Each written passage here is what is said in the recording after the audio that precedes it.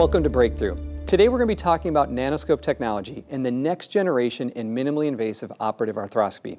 We have with us in the studio Dr. Matt Daggett from Kansas City, Missouri, Dr. Sanj Kakar from Rochester, Minnesota, and Dr. Brian Gilmer from Mammoth, California. Gentlemen, thank you for joining us to discuss this exciting new technology. Thank you. So Sanj, let's start with you, since you're one of the first surgeons to use the nanoscope in the operating room environment. So what is the nanoscope system? You know, Chris, August 1st, 2019 was a great day. We'd been using the nanoscope in the lab, but we had the privilege of using it in the operating room. And essentially, it's a chip on a stick technology. It's a 14-gauge needle that you can put into the joint and have an unparalleled view around looking at the anatomy. And the beauty is that it's flexible, so it gets us into spaces that we've never been before. That's great. So Matt, how does the nanoscope system differ from previous needle scopes? Yeah, first and foremost, the picture quality is just spectacular. It's significantly better than what's previously been available. Also, the instrumentation, it being separate from the actual camera, so you can control the trocar and cannula, really better localize where you want to put the camera, really helps out a lot. It's less than 2.5 millimeters in size in general, and it's just such a difference in ability not just to diagnose, but having instrumentation created to be able to treat things is really exciting.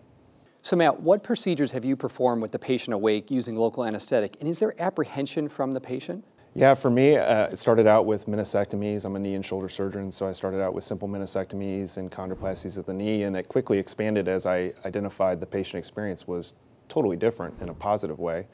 We expanded to excision of ACL cysts, to meniscal repairs, to even using interscaling block and local medication to just perform rotator cuff repair and biceps tenodesis all through nanoscope systems. That has been a really revolutionary thing for me, as the patient experience is completely different. At first, when you first start getting out, the apprehension is there, but as you educate patients on what to expect and you feel more comfortable as a surgeon, the patient experience is completely different. So gentlemen, any other tips or pearls?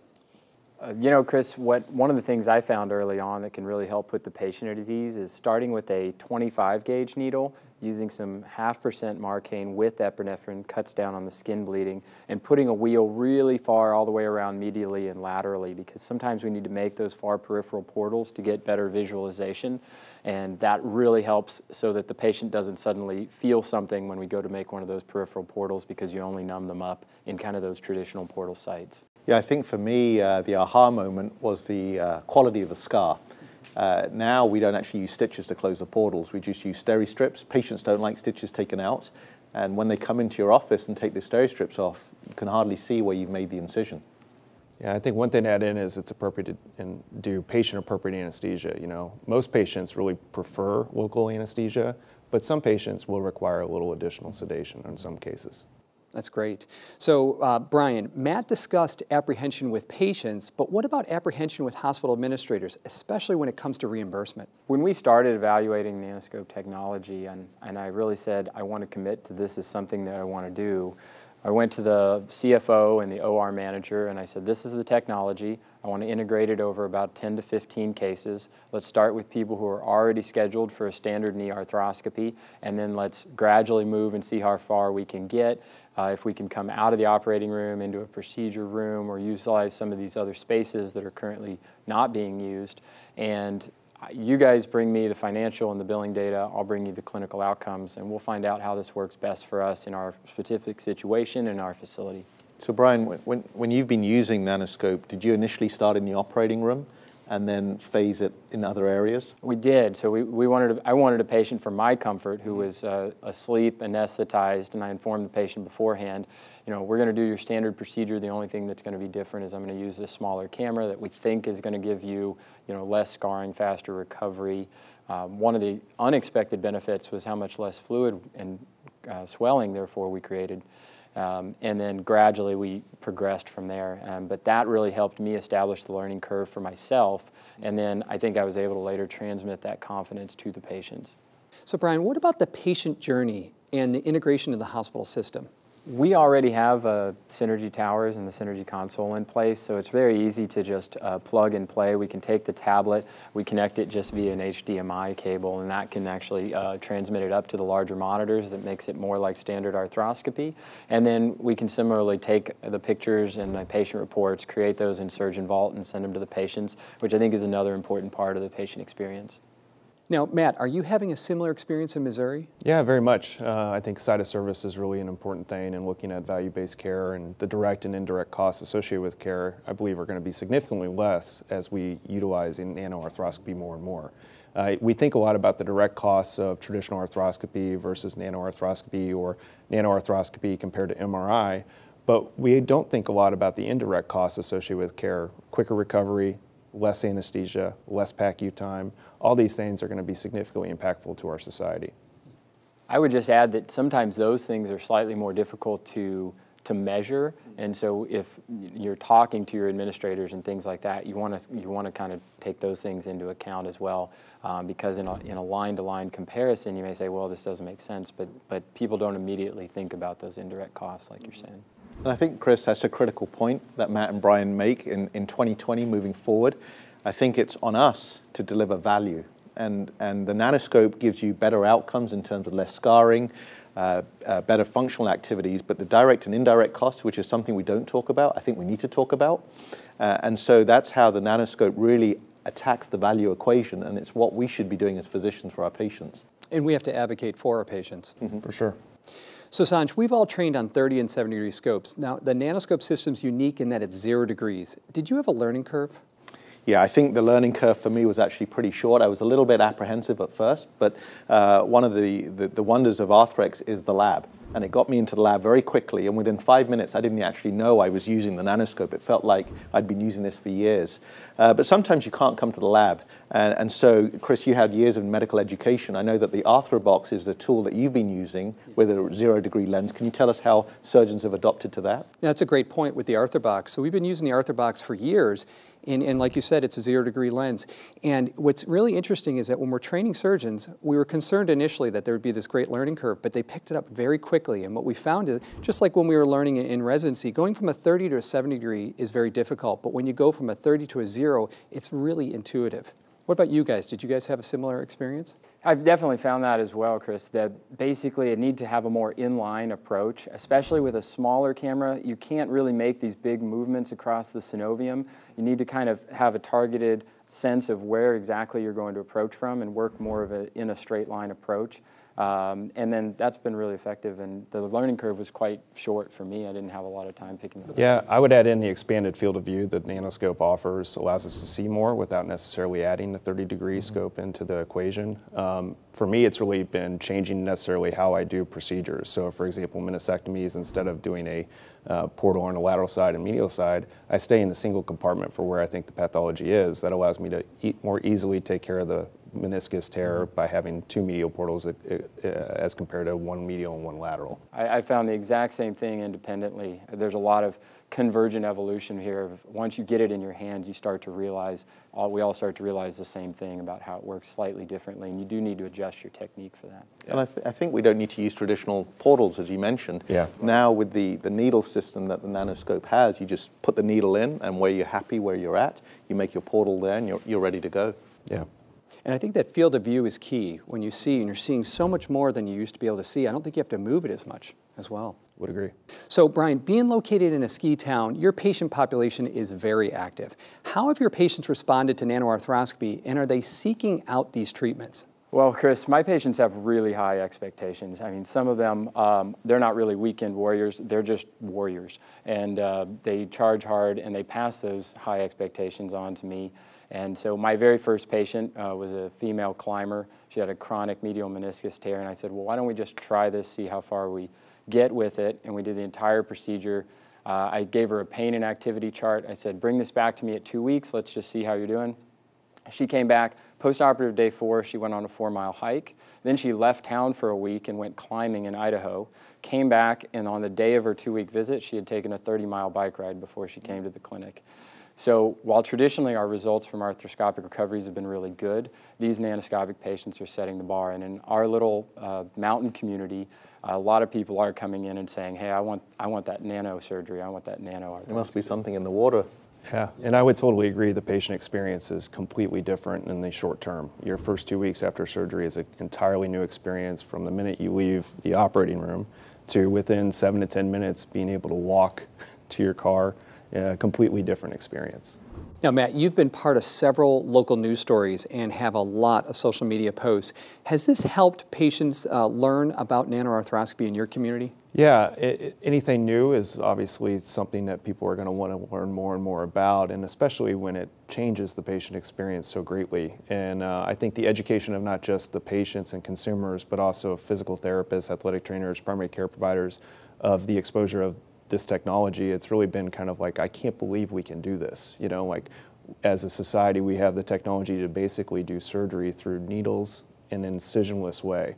Pretty crazy. And those experiences of patients are really what drives, in my experience, further demand from the consumers, because while patients usually have good outcomes, the patient experience with needle arthroscopy under local, while you can just wake up, to your point, and just walk out to the car with a couple Band-Aids, is a completely different experience that drives more patients to your practice. That's great. Now, Sanj, are you seeing patients requesting procedures using the NanoScope system? You know, Chris, we did a video on just wrist arthroscopy, and as Matt alluded to, it's amazing what patients will see and what they will ask for. They come into the office saying, you know, I want to try that smaller scope. Can you tell me about it? Show me cases that you've done. And it's just showing them what benefits we can do that traditionally we've struggled with. Now, gentlemen, we're all familiar with the proven benefits in research regarding needle scopes versus MRI. Brian, do you believe the NanoScope visualization system can be more conclusive versus traditional MR imaging? I think this is a really nuanced point, Chris. I think for me there's some cases where I like to have the MRI. I like to be able to look at the anterolateral capsule or the posterolateral corner in the setting of an acute ACL injury. But that being said, I think there's times when the NanoScope is clearly superior. Anytime where we're doing a so-called second look arthroscopy, maybe someone who's had a meniscal repair before, a tibial plateau fracture, they're still having lateral sided pain. Those things can be really difficult to evaluate. Cartilage lesions, where we're trying to size cartilage defects, not only having appropriate sizing helps get those paid for by the payers and approved, but they are also critically important for selecting the right procedure. Perhaps more importantly, is this an Oates patient? Is this an osteochondral allograft patient, for example?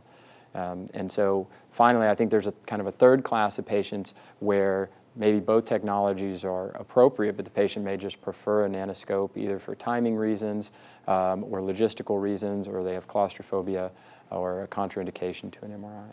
Yeah, for me, it's been an evolution over the period of the time of release of the product, and NanoScope for me has become really a primary diagnostic tool that I utilize in the practice, and I think over time, MRI and ultrasound will become more adjunct to the primary diagnostic tool of needle arthroscopy. Yeah, I think for me, Chris, just like Brian alluded to, soft tissue pathology, you know, for me it's a history and physical exam. It used to be getting an MRI, but we know that the MRI is not very sensitive in looking at certain soft tissue pathology. So if I'm clinically suspicious, I've had patients where the MRI has been negative, I put the NanoScope in, there's a huge tear. And I'm like, how did the MRI not pick this up, where the NanoScope picks it up within 10 seconds? So for me, it's really become part of my armamentarium for when I see these patients. Those are great points. So Matt, you're familiar with our mission of helping surgeons treat their patients better. Do you believe the NanoScope technology has the potential to revolutionize arthroscopy? 100%. It is the most transformative thing I've seen in medicine. I think it's the most transformative piece of innovation that we've had in the last 30 years in orthopedics. And although we're doing a lot of these things, even in a short time period of its release, imagine what the next few years are going to bring. I personally believe, while now we're focused on outcomes, patient experience is really going to be the next thing we're focused on, not just getting great outcomes, but how can we make it better for the patients, reducing risk, complications, et cetera. I think the patient experience is forever changed. Mm-hmm. Now, Sanj, you've seen the impact of the internal brace ligament augmentation construct on return to work and return to play. Do you believe the NanoScope technology will also help? So I'll give you an example. In my practice, you know, for me, I use acronyms, and my acronym is FIRST. That's how I look at NanoScope. So I think of it used for fractures and fusions, where we're traditionally making big incisions. Now we're doing it minimally invasively. For injections, traditionally injections were done under blind or ultrasound. Now you can do it in the office there and then. I look at for reconstructions, TFCC, scapholunate reconstructions. Also small joint arthroscopy, we talked about the flexibility. Now I can get into areas like the DIEJ and the thumb, and even the knuckle joints, without fear of injuring the cartilage. And then the last thing I think of it is anything with the word tunnel, carpal tunnel, cubital tunnel, radial tunnel. to decompress structures where you used to have big incisions. Now under direct visualizations, you're more exact what you need to release in terms of pathology. So for me, it's been a game changer. So Matt, along these lines, we all know about the opioid epidemic in this country. Do you feel this technology has reduced the number of narcotic prescriptions in your practice? Definitively. When we compare our traditional arthroscopy for the same procedure, when we use needle arthroscopy, the narcotic requirement is none, meaning we have not written one narcotic for needle arthroscopy patients. We've had the same experience as patients walking out and requiring 0 opioids. Which is huge. In 2020, we all know about the narcotic crisis. So to be able to do a procedure as safely, but without that complication. Well, and you talked about being on the precipice. We've been working really hard at our place to do opioid-free surgery, right? Our kind of the holy grail for us is opioid-free ACL. We've never quite been able to get there with any combination of block, multimodal analgesia. Sometimes those oral medications, the patient's saying, "Do you really want me to take 6 of these giant pills before I, go back here? I haven't eaten since last night." And I think the NanoScope is the key part that can help push us over that edge to get to patients where they can genuinely be opioid-free. Gentlemen, let's shift gears a little bit here. Sanj, do you see this technology making an impact outside of just doing arthroscopic procedures? Absolutely. I mean, we're all lovers of arthroscopy, but we do a lot of open procedures. And so now, for example, I think of decompressions, nerve decompressions. I think of trigger finger, de Quervain's tenosynovitis. Anywhere where you had to make an incision, now you can see through a minimal incision and then you just release. I had a patient for exercise compartment syndrome. Now, as we know, that's a big fasciotomy incision, but this was done through small incisions. And then there's other procedures that we do which are relatively blind, like needle laparotomy, where we're cutting cords in the palm with a needle. Now, there's a lot of stuff down there, Chris. And so now, putting a needle with a camera so you can actually see, it changes many things that we do. Yeah, and I think Sanj's point about injections is a good one. Its use in biologics, for example, I had a patient who had a meniscal repair done. He wanted to augment it with PRP after surgery, and so we used the NanoScope not just to look at the meniscal repair, but to direct the placement of our PRP in the appropriate position. Makes sense, for sure. And what about other physicians? Have you heard of other physicians using the NanoScope, or do you think that it has applications? For instance, the trauma surgeons, looking at a tibial plateau fracture to make sure everything's reduced. What about are there any other physicians that could potentially benefit from this, or have you seen this? Well, I do a fair bit of trauma, being ski hill trauma and that type of thing, and I've talked to some of my trauma colleagues about that. I think for them, having a 0-degree camera is a little bit more intuitive. Maybe it kind of lowers the threshold for their fears of approaching things arthroscopically. And then also, we excised a benign tumor using adjuvant, freezing the tumor and then actually putting the NanoScope inside to look at the tumor cavity. Did that adjuvant treatment cover the entire cyst wall to decrease the recurrence? So I think there's a lot of opportunity there in the future. So gentlemen, let's finish this episode with final thoughts, starting with you, Matt.